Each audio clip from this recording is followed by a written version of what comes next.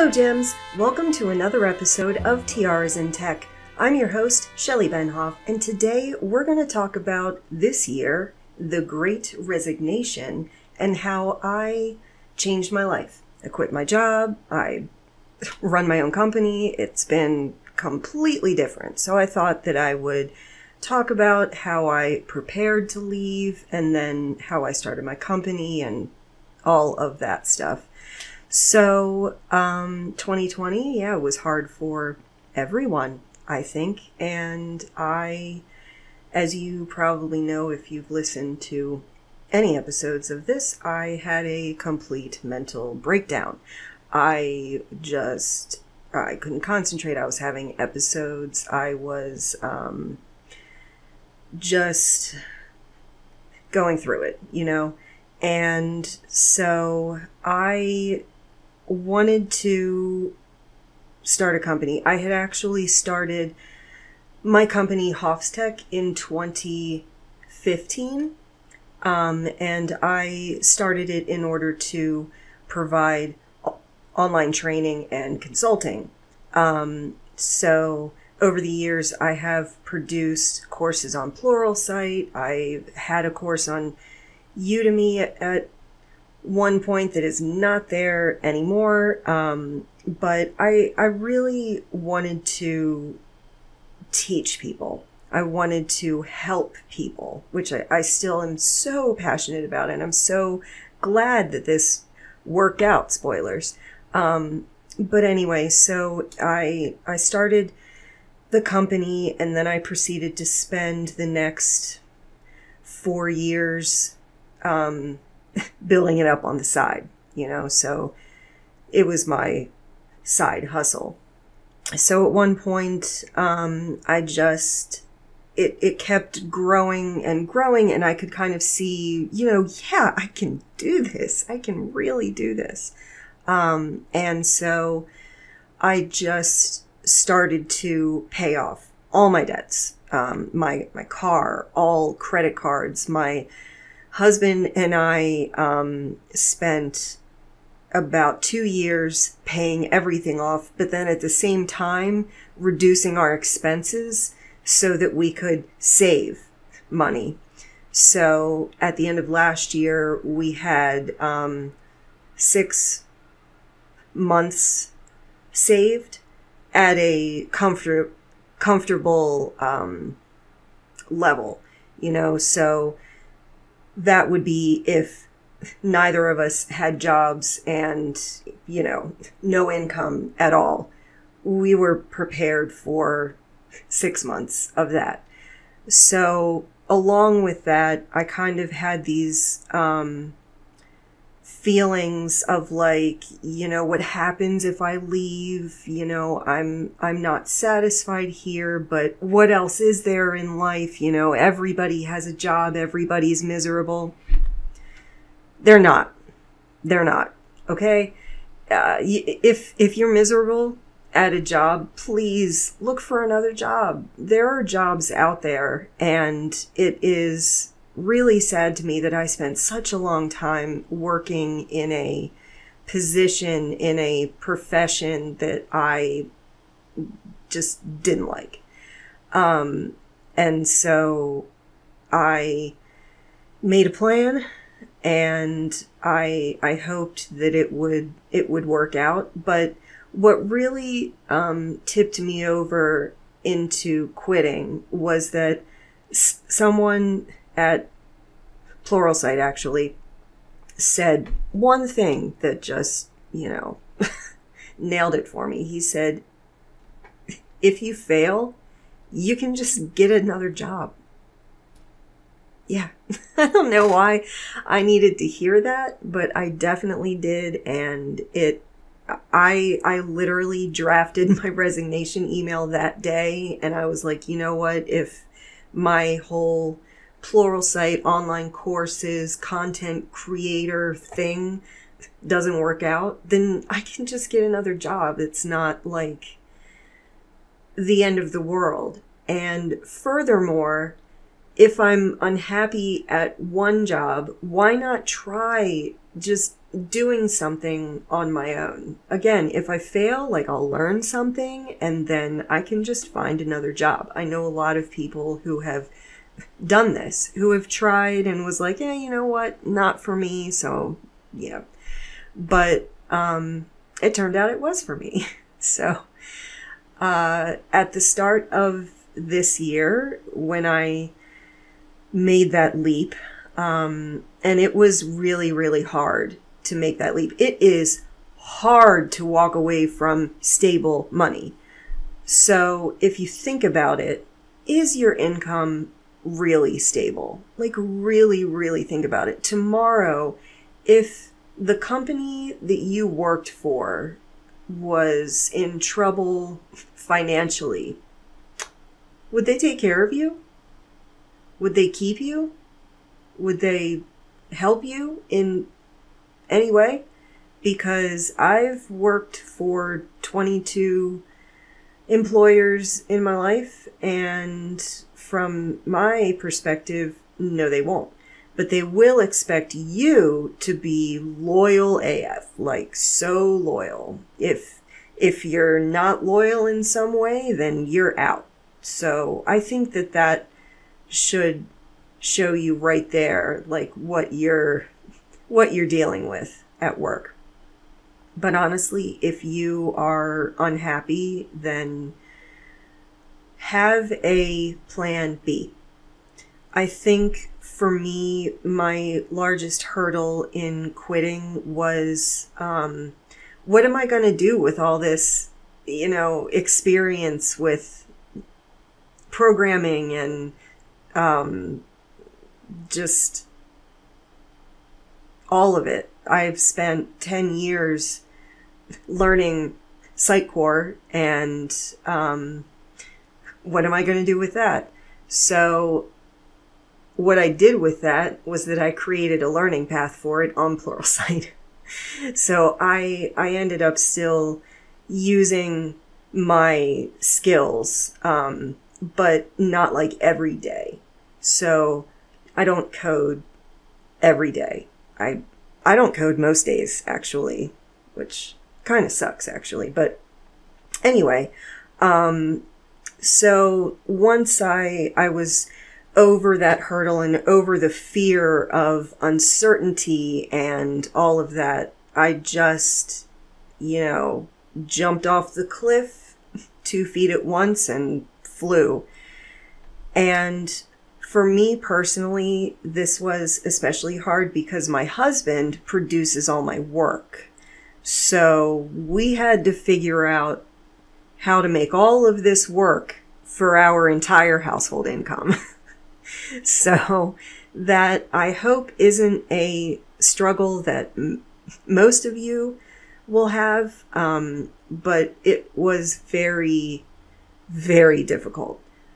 The largest hurdle, health insurance, in the States, your employment is tied to it. And if you don't get health insurance through an employer, and I can't get health insurance through my company because we're not big enough. We don't have enough people.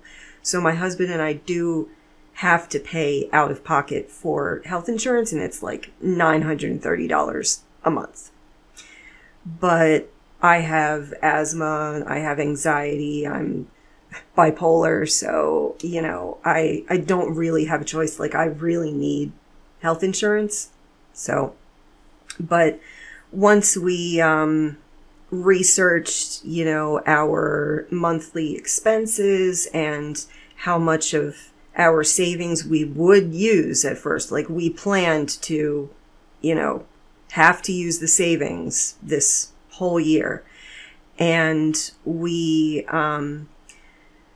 came up with ways to cut costs. The main one was just cooking for ourselves instead of eating out all the time.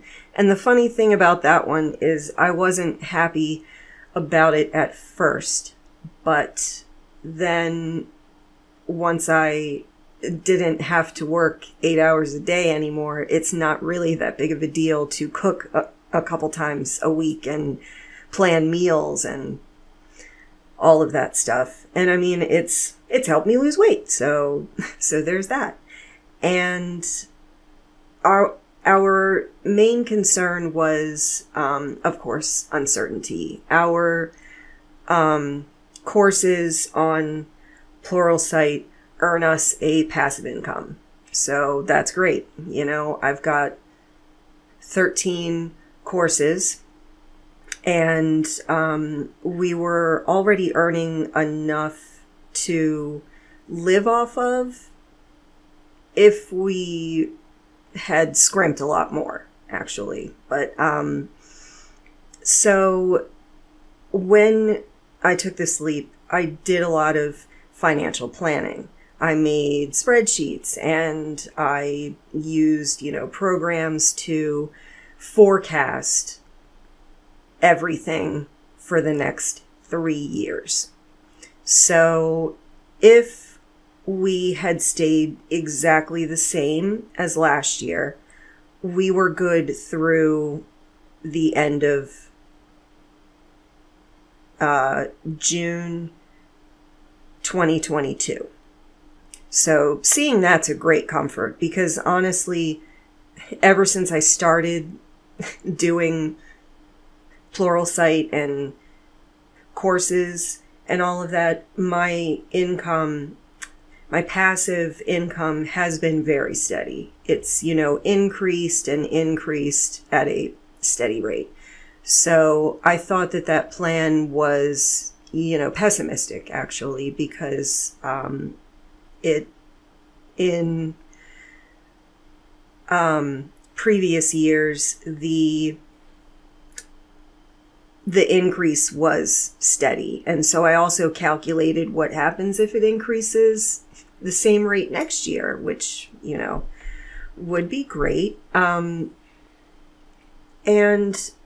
I just went through all of our bills, all of our subscriptions to streaming services. So I no longer subscribe to all streaming services at once. I'll cancel one for a while.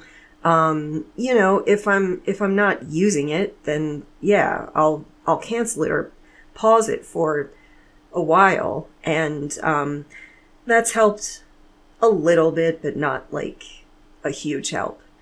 So other than financial goals, my other goal with Pluralsight and my company in general was to produce 6 new courses this past year.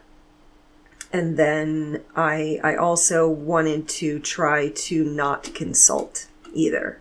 I wanted to see if I could make it with authoring and speaking alone. This was important to me because consulting as a lead developer for many, many years, it's hard.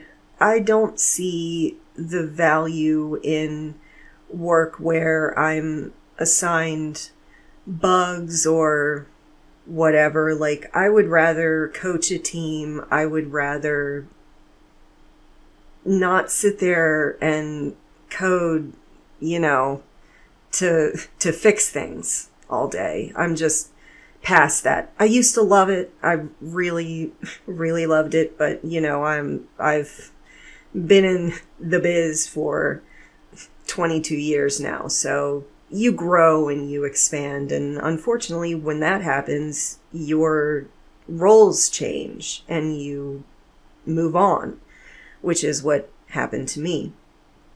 And then other than financial and the courses, no consulting, I also wanted to just focus on wellness.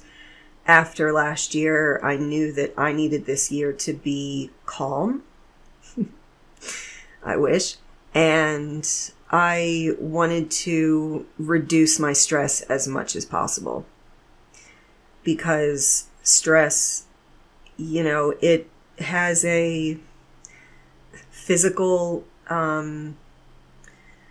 symptom to it, and you can not even know that you are completely stressed out until it's too late. And then, for me, it could cause depression or a bipolar meltdown or an episode. And so I just really wanted to ensure that I was taking care of myself. And I also planned to work part-time all year instead of working, like the 80, 100 hours a week I was working while I had a full-time job. And I was also doing Pluralsight through my own company on the side. Wow. When I say things like that out loud, I'm like, what was I thinking? Well, I guess I was thinking that hopefully one day I would be here. So, and then I also wanted to increase my presence in the author and speaker space. I wanted to have more speaking opportunities. I wanted to speak to more groups that I hadn't spoke to previously and stuff like that. So, yeah, that's what I hoped for. Let's talk about the results. So, financial goal, met and exceeded. And so, yeah, well, it was our pessimistic goal was exceeded by a little bit. Our optimistic goal of what it would have been like if we enjoyed the same type of growth that we had previously didn't happen. That was a lot because of COVID, because people don't have money anymore and, aren't spending as much on online training. And so with that, I did produce, how many courses this year? So this year we did 5 courses. 2 of them were not great. 2 of them didn't really perform as much as I had hoped. And the other 2 did really, really well. And the last one is actually not out yet. So that will come out hopefully in January 2022, I think. So yeah, we almost met the goal there. But I will say one caveat is that one course that we did was like 3 hours, and I worked with a whole bunch of people from all over the world. And so yeah, it took longer, but it was also lucrative, like very lucrative. I love that. Yeah, and I'm really, really proud of that actually, because my husband producing courses for me it's an interesting dynamic. We're partners in life and partners in business. So I wanted to ensure that we, as much as we could, just separated personal and business. That's easier said than done. Doesn't always work. But I think at this point, because we've done, 13 courses now, we just have this like rhythm and everything's good. And, I have all of our projects organized in Jira, and I like send them tickets, and we have a Slack channel that's like integrated with Jira so that all of the ticket statuses are sent there as well. And, at some point I should really do a whole thing on how do we do this? What is our production, schedule or, strategy. So it's really organized, and honestly, it's just the 2 of us, but I'm a project manager too. So I couldn't run a company without also implementing proper like leadership and management. And so at this point, like, I'm really, really pleased with how we work together, with, the quality of our work. I cannot even begin to sing my husband's praises on that. His editing is, mwah, it's so good. And yeah, he also does like animations and stuff. If you have watched any of my Pluralsight courses on leadership, it's all a story, and it's, characters, and we even tie the characters together in each course, and they all have like a backstory, and they all, just interact with each other, and it's really interesting, and I love it. I love teaching leadership because I've been failed so many times. And then when I got into management, I didn't have a mentor, so I didn't know what I was doing. So I'm literally like writing these courses because this is what I needed back then. So yeah, we exceeded our goals. Pretty much. I also did no consulting this year. 0, zip, zilch. Pretty proud of that. So I saw that as a huge win, because the only way I've ever made any money ever was writing code for somebody. So now I can take that skill and I can transform it into something else. So if you are looking at tech as just like specific prescribed tracks, right? It's not anymore. We have all of these tools at our fingertips on our phones and everything to just create content. You could do, YouTube, you could stream on Twitch, you could stream on Facebook or YouTube. There are all of these options for people to use hard skills to make a company out of helping others learn skills, which is what I just love about what's happening right now. And I've also said no to a lot of things.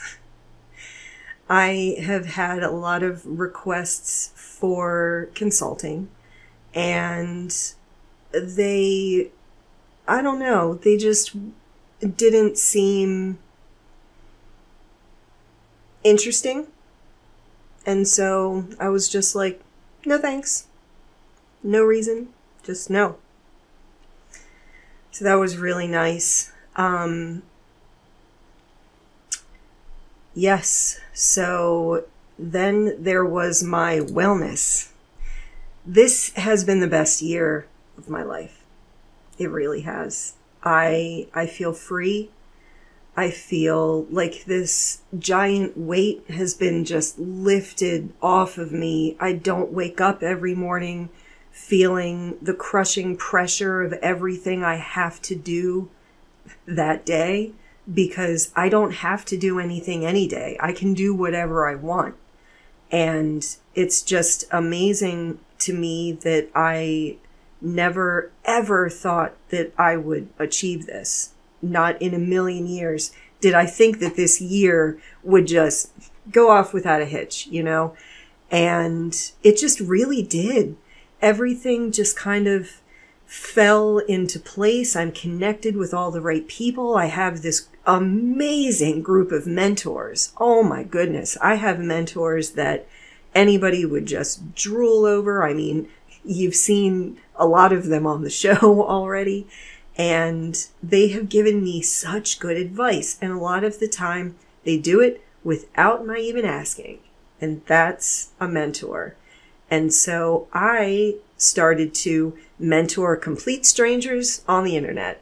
On Twitter, I get messages all the time. I've probably mentored 100 people this year. And I think that what people don't understand is that a mentor isn't a person who's around you like all the time.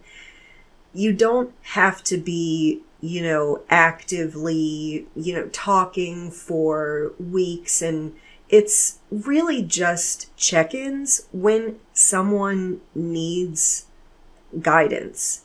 And it also isn't training. Mentoring is talking about your career. I'm not here to teach you how to code, right? I'm here to help you find jobs, have a resume that will stand out, have a portfolio that looks good. I will connect you to people. But yeah, like I hear it so often where people are just like, oh, I don't have time to mentor. And then I'm just like, why? It's literally like a couple emails a couple times a year, if that. It's honestly, for me, like I've only ever reached out to my mentors when I was looking for a job. And so that's pretty usual.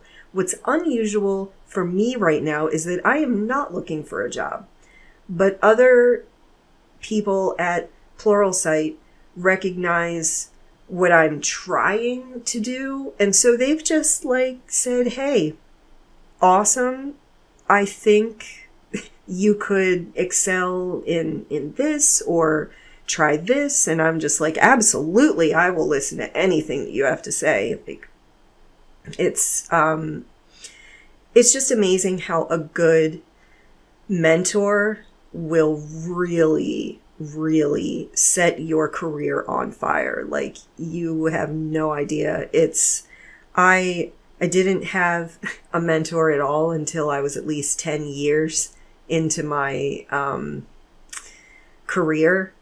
And then I had a couple, right? But around 2020, I think, is when I got more active with Pluralsight's, community overall on Slack and Twitter especially. And people just took notice of that and messaged me to help. And it was absolutely amazing. I'm so lucky. But one of the things that a number of my mentors said was, stop trying to make HoffsTech a brand. HoffsTech is my company. And I was trying on Twitter and LinkedIn for years to get followers and all of that stuff. But the thing is that that's a company and people don't want a company. When you're an author, you have a personal brand. You won't sell courses. You will sell yourself. And when people like you and they relate to you, then they will follow you. And so that just, I had been told that before, but I think coming from people who did that, then I just thought about it and I was like, okay. And then one of my friends, Jason Alba, he's a Pluralsight author. He asked to put me into his personal branding course. And I was just like, why? I don't have a personal brand. And he was just like, your tiaras, at that point, I had literally done like one or two, conference talks wearing my tiara. It just, took off from there. The first conference talk I did wearing my tiara, Sitecore Symposium 2020. And the moderator of my session contacted me before and said, should I wear a tiara too? And my goodness, Jason St. Cyr, if you're listening, that really was the moment that set off my whole like tiaras branding thing, because what happened during that session, like while we were there, we agreed beforehand not to mention it, just act like us both wearing tiaras was totally normal.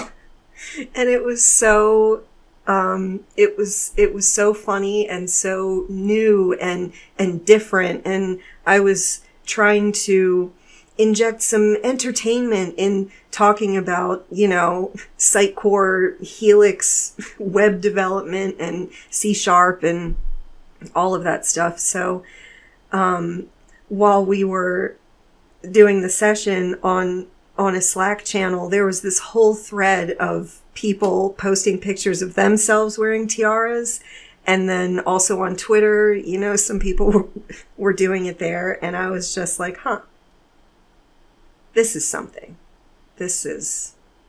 I have something here, but I didn't know what I had until Jason Alba put me in his course on personal branding. And so after that, he championed me to really develop a brand. And that's where this podcast came from. I started it in October? Well, I actually started it probably last February or March, I think. It was early in 2021, but this podcasting thing was also, I've never had a podcast before. I didn't know how to podcast, but I just try things and I see what works and not, and I really wanted this podcast to tell my story and inspire people and really celebrate the success of women in STEM in general, because we all, we're not expected to be in STEM. So sometimes it's uncomfortable. I'll put it that way. So with that, I also started on TikTok. That has not gone anywhere yet. I don't even have 100 followers, but it's fun. So I will still try. And then on Instagram, I also started a Tiaras and Tech account. And I don't really know what will happen with that one, because overwhelmingly the engagement there are bots, because Instagram and Facebook. So I guess we'll see, but that's how I've been kind of curating, cultivating my personal brand this year. And Twitter, I've grown exponentially, so I'm proud of that. I've met tons and tons of people who I actually have engaged with and I've talked to, and I actually haven't had that many trolls or negative experiences. Feel like the one that sticks out is that I got a DM and it was closed still, but the summary read, you are sad because you are fat. And I was like, well, I'm not going to open that, but I did screenshot it and sent it out. And I was like, block this person. But I haven't had too much of that. So I feel like I've really tapped into a good community, I think. But I guess we'll see, as stuff grows, when you reach more people, you reach more people. So I guess we'll see for next year. I had 10 speaking engagements this year. I only had to apply for one. I was requested for the other 9. And that didn't hit me until recently. And when I thought about that, that's powerful. That's really powerful that I really only had to apply for one thing, that I have enough recognition at this point that people who are strangers to me will reach out and say, hey, like, we need coaching on how to attract and retain top talent. That's my jam right now, because companies are trying to figure out, why are people leaving? And I'm like, I don't know. How are you treating them?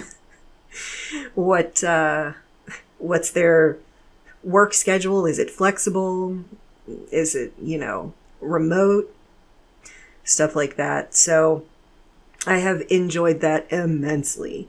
I'm really looking forward to more of that. So I think my main challenge for this year was focusing on the right things. I definitely spend too much time on Twitter. Yeah, I really do. But most of it is that I'm answering people's cries for help. So right now, my focus is on junior developers. I mentor, like I said, 100 at least. And right now I have resumes of like multiple people that I'm trying to help them connect to companies that I know, and I know a lot of them. And so I do spend a good amount of time on that. I'll probably have to pull back on that a little bit next year if I want to produce more content, but I will never stop. I will never stop helping junior devs, because I've worked for so many companies that refuse to hire junior devs, and all of their reasons are ridiculous. Just like, they're hard to train. They don't stay very long. Do you ever think the problem was you? Because I do.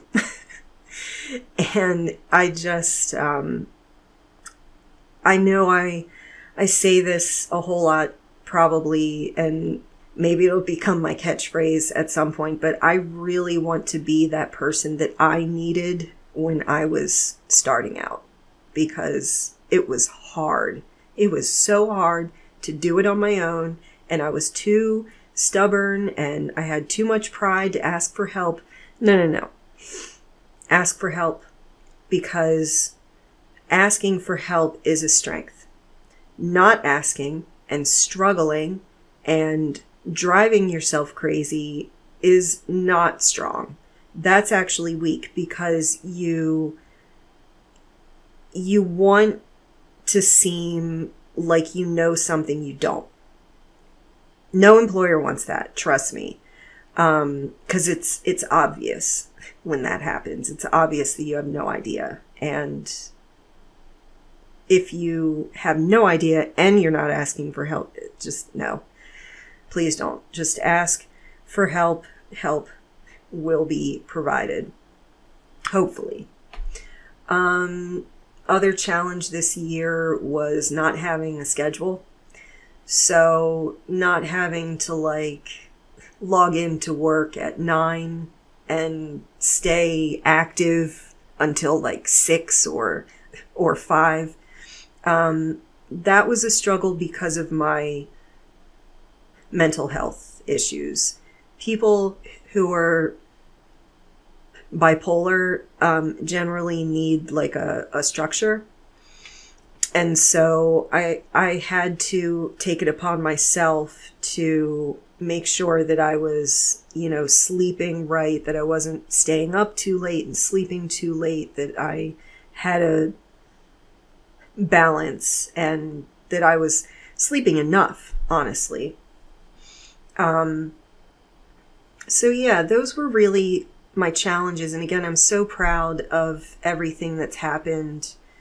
This year has been amazing, and I am just blown away by all of the support that I have. I definitely want to say my sister, Jen, she handles HoffsTech's money because I don't have time for that. I have to, produce content, and she's been with us almost the whole time. I think she joined in 2017.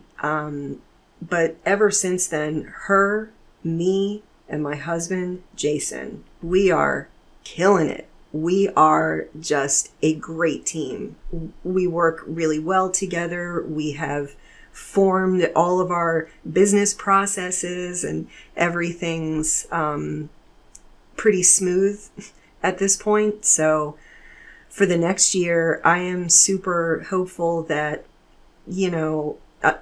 it'll just continue to grow, and we will produce more courses, and that I'll stay on this path for, more speaking engagements, and the sky's the limit, but I feel nothing but optimism at this point. I don't feel like I have any reason to be afraid that, all of a sudden we won't have an income, because that's just not really possible with a passive income. So I hope that wherever you are, whatever you do, you are happy. You deserve to be happy every single day. Life is really, really short. And I think that that's a very large reason of why people have, started this period of the Great Resignation, because people just realize that life is short. You should be happy every single day. Now, I do want to say this episode is the last for 2021. I will be taking a break for a month. We will be back in mid-January with another episode. And until then, please like, subscribe, and share this episode with your fellow gems. I really appreciate all of your support, and Happy New Year.